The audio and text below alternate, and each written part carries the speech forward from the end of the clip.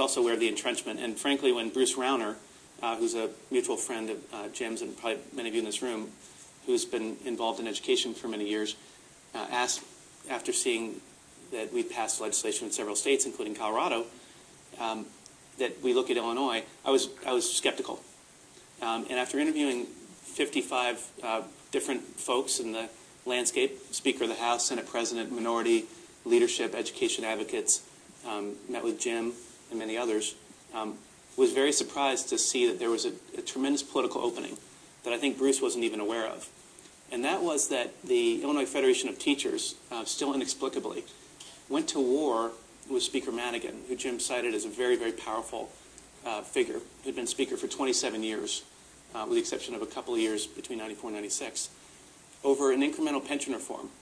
And Jim and many others are diehard advocates for pension reform in Illinois, and the pension reform that happened in 2010 is not the reform that's needed in Illinois. But it was a first step, only affecting future employees. The union could well have, probably definitely should have, thanked Madigan for not going further. Instead, they decided that the $2 million they had been giving him reliably for election campaigns, that they would take that away, that they would refuse to endorse any Democrat who voted for that legislation, even those that had been loyal supporters for years. And they went to the AFL-CIO and tried to get them to do the same. So a major breach. And it's something, just as you're kind of starting to think of ways in which the context in Illinois is similar to other states, you're starting to see that in other states, where Democrats who are still in control are having to address these terrible fiscal issues, and in so doing, there's often conflicts that are arising. So there's this breach. And stand with the support of Jim, Brian Simmons, and a few others, Ken Griffin. Well, actually, initially, it was Jim, Matt Hulsizer, Paul Finnegan. We decided to get involved in midterm elections, which many advised us against doing because we're new to town, we don't know the landscape. But my position was we had to be involved to show our capability, to build some clout. So we very quickly researched the situation, and while there was a lot of folks, I think, who thought that the Republicans were going to take over in Illinois, our analysis was that Madigan would still be Speaker. And that was, district by district, dispassionate. That wasn't what I think a lot of our colleagues wanted to hear. Put that in context, by the way, this was in one of the several spikes of Blagojevich indictment headlines. And so, no, seriously, as a political flow, you would have bet against people running in his shadow. That's exactly right. And there's obviously a red wave last cycle. And so our analysis was he was still going to be in power. And as such, raw politics of it were that we should tilt toward him. And so we interviewed 36 candidates in targeted races. And essentially, I'm being quite blunt here, the individual candidates were essentially a vehicle to execute a political objective, which was to tilt toward Madigan. So the press never picked up on it. We endorsed 9 individuals, and 6 of them were Democrats, 3 Republicans, and tilted our money toward Madigan, who was expecting, because of Bruce Rauner's leadership, and Bruce is a Republican, that all of our money was going to go to Republicans. That was really a show of an indication to him that we could be a new partner to take the place of the Illinois Federation of Teachers. That was the point. Luckily, it never got covered that way. That wouldn't work well in Illinois. Madigan's not particularly well liked. And it did work. After the election, Advance Illinois and Stand had drafted a very bold proposal we called performance counts. It tied tenure and layoffs to performance. It let principals hire who they choose. It streamlined dismissal of ineffective tenured teachers substantially, from 2+ years, $200,000+ in legal fees on average, to 3 to 4 months, with very little likelihood of legal recourse. And most importantly, we called for the reform of collective bargaining throughout the state, essentially proposing that school boards would be able to decide any disputed issue at impasse. So a very, very bold proposal for Illinois, and one that 6 months earlier would have been unthinkable, undiscussable. Now, after the election, I went back to Madigan, and I confirmed, reviewed the proposal that we had already discussed, and I confirmed his support. He said he was supportive. The next day, he created an education reform committee, and his political director called to ask for our suggestions of who should be on it. And so in Aurora, Illinois, in December, out of nowhere, there are hearings on our proposal. In addition, we hired 11 lobbyists, including 4 of the absolute best insiders and 7 of the best minority lobbyists, preventing the unions from hiring them. We enlisted a statewide public affairs firm. We had tens of thousands of supporters. And with Jim's and many others stepping up, Paula and Steve, thank you, we raised $3 million for our political action committee between the election and the end of the year. That's more money than either of the unions have in their political action committees. And so essentially what we did in a very short period of time was shift the balance of power.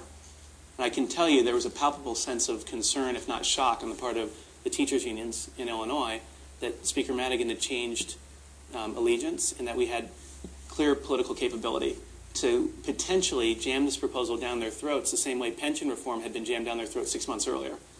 In fact, the pension reform was called Senate Bill 1946, and the unions took to talking to each other about, we're not going to let ourselves be 1946 again, using it as a verb.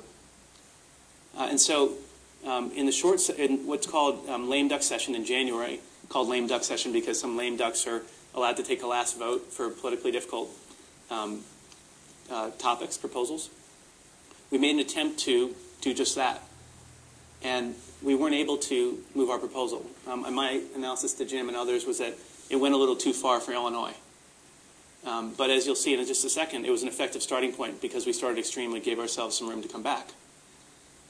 Senator Kimberly Lightford, who's been a reliable supporter of unions and in the middle of education policymaking, intervened. She has a lot of clout in the Senate. She helped elect the Senate President, John Cullerton, and she forced groups to the table.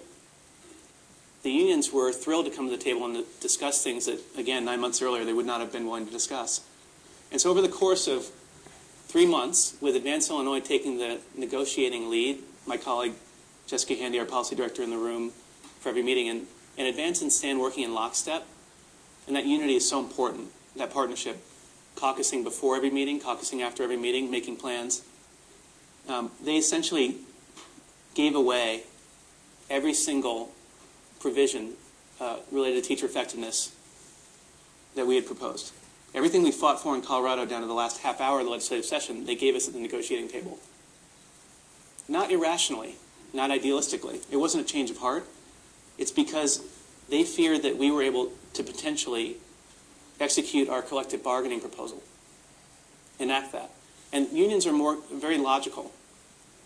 They're concerned most about their dues and their membership. And then next up, collective bargaining, and pensions are somewhere right around there. And then teacher effectiveness reform, issues, tenure, layoffs, compensation, that's tertiary for them. So if you show the capability to actually enact collective bargaining reforms, they're logically going to give on everything short of that to pull back the barricades. And so this was the strategy, led by the IEA. And I should note, the Illinois Education Association, which is the downstate union, which is the better resourced union with more members, has a history of pragmatism. And they led on this negotiation. They really kind of brought the other unions along. Joe Anderson, the former head of the Illinois Education Association, now works with Arne Duncan in the Department of Ed. And his son, Josh, is the head of Teach for America in Chicago. And the new director, Audrey Soglin, is very pragmatic. I doubt this tape will ever get to her. But I would say that I'm interested in talking at some point about whether or not she, at the end of the day, was happy to get these issues resolved. I don't think she liked defending a seniority-based system. So in the that intervening time, Rahm Emanuel is elected mayor on the first ballot, and he strongly supports our proposal. Jim talked about the talking point that we made up, and he repeated 1,000 times probably on the campaign trail about Houston kids going to school 4 more years more than Chicago kids. That was another shoe that dropped. And it really put a lot of pressure on the unions, particularly the Chicago Teachers Union, because they didn't support him. So here's what ends up happening at the end of the day. April 12th, we're down to the last topic of collective bargaining. It's been saved for last. It's the hardest topic. We fully expected that our collaborative problem solving of 3 months would end, and we would have an impasse and go to war. And we were prepared. We had money raised for radio ads, and our lobbyists were ready. Well, to our surprise, and with Rahm Emanuel's involvement behind the scenes, we were able to split the IEA from the Chicago Teachers Union. And in January, just after we hadn't gotten our proposal through in the lame duck session, I'd worked with a labor lawyer named Jim Franzik, who's absolutely brilliant, if any of you know him, and his partner of counsel, Stephanie Donovan, on fallbacks. And Jim and the other supporters had approved fallbacks from our initial proposal, essentially isolating Chicago and calling for binding arbitration or fact-finding process that wasn't binding but would have a high threshold for unions to approve. We came with a fallback of binding arbitration when we saw that the Illinois Education Association was willing to do a deal and just focus on Chicago. They, interestingly, pressured the Chicago Teachers Union to take the deal. Karen Lewis, the head of the Chicago Teachers Union, who's a diehard militant, was focused on maintaining her sense of her members' right to strike. Her sense was that binding arbitration was giving away the right to strike. But our next proposal, our next best, which was a very high threshold for strikes, for whatever reason, tactical miscalculation on her part, was palatable. Ron pushed it. Kimberly Lightford pushed it. We'd done our homework. We knew that the highest threshold of any bargaining unit that had voted one way or the other on a collective bargaining agreement on a contract vote was 48.3%. The threshold that we were arguing for was 3/4. So in effect, they wouldn't have the ability to strike, even though the right was maintained. And so at the end, in the end game, the Chicago Teachers Union took that deal, misunderstanding, probably not knowing the statistics about voting history. And the length of day and year was no longer bargainable in Chicago. And we insisted that we decide all the fine print about the process. She was happy to let us do that. With the unions then on board, they were relieved, the IEA and the IFT were relieved to have a deal. They came out strongly in support of this agreement, which was this wholesale, transformational change. And with that support, there was no reason for any politician to oppose it. So the Senate backed it 59-0.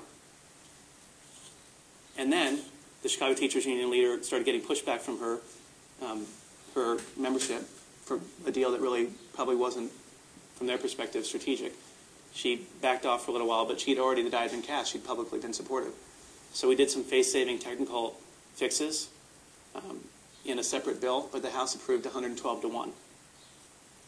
And a liberal Democratic governor who was elected by public sector unions, that's not even a debatable fact, signed it and took credit for it. So we talk about a process that ends up achieving transformational change. It's going to allow the new mayor and the new CEO to lengthen the day and year as much as they want. The unions cannot strike in Chicago. They will never be able to muster the 75% threshold necessary to strike. And the whole framework for discussing impact, what compensation is necessary, is set up through the fine print that we approved to ensure that the fact-finding recommendations, which are non-binding, will favor what we would consider to be common sense. So that's what happened. And, we're really happy to open this, but we're talking about an opportunity now for transformational change across Illinois in that principals will have the power to dismiss ineffective teachers, that they'll be able to hire who they want, that they'll no longer be forced to accept teachers they don't want in their buildings, and that when layoffs happen, they'll be able to let people go based on performance, not just seniority. And then in Chicago, they'll be able to lengthen their day and year, which has been just a horrible inequity for decades. And all this with the narrative of union leadership. Because it was a fait accompli, and the unions decided smartly that they would pursue a win-win. We gave them the space to win. We've been happy to dole out plenty of credit. And now it makes it hard for folks leading unions in other states to say these types of reforms are terrible, because their colleagues in Illinois have just said these are great. So our hope and our expectation is to use this as a catalyst to very quickly make similar changes in other very entrenched states. That's the overview of what happened.